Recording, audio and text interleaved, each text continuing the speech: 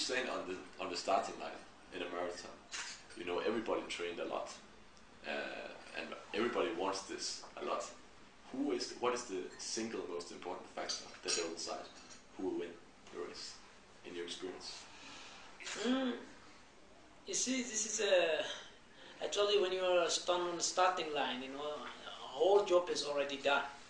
This is, you know, the things what you are going to show, what training, what hard work you did, and then you're not frightened when you stand on the starting line.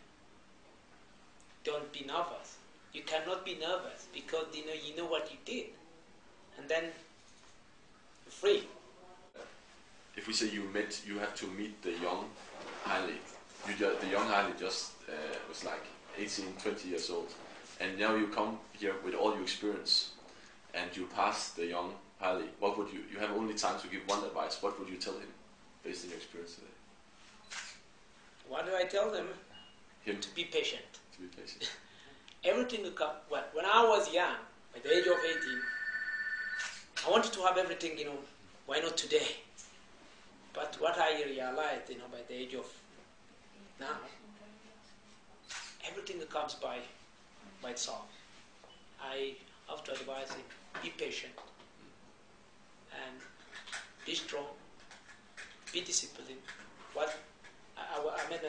That's free advice. Yeah.